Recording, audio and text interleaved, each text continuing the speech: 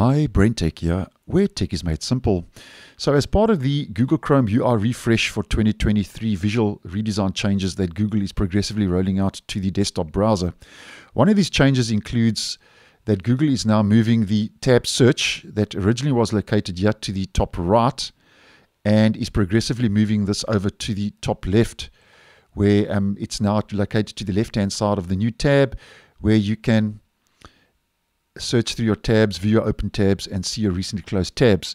Now, that's part of the UR refresh for 2023, and as I posted last week, we had a first glimpse of Chrome's new organized tabs feature, which is going to be a feature that Google could be including in the actual tab search. And I'll leave a link to that video down below. But just to let you know, since posting last week, there has been a bit of a change that has taken place where Google has progressively been working on the feature. And if we head over to a screenshot, once again provided by Leo over on X, this will give us a good idea.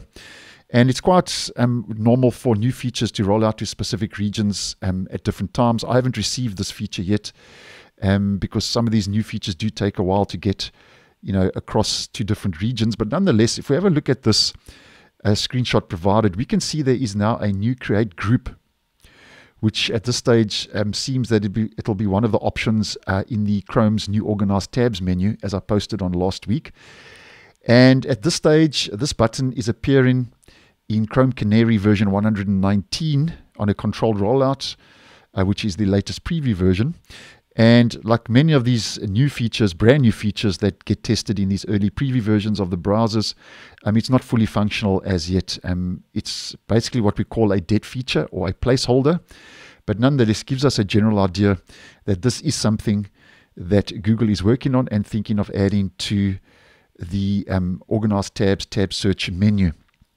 Now, just a quick recap as to what this new organized tabs create group is all about, because at this stage, as I mentioned last week, we don't have too much info about this new feature.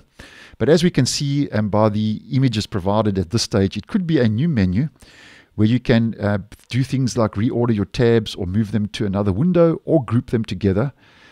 But at this stage, obviously, as I've mentioned, this is just a bit of speculation, but by what we can see already, it also looks like with this new create group that you'll be able to include creating tab groups from the tab search. So it looks like Google could be moving creating tab groups into the actual organized tabs menu.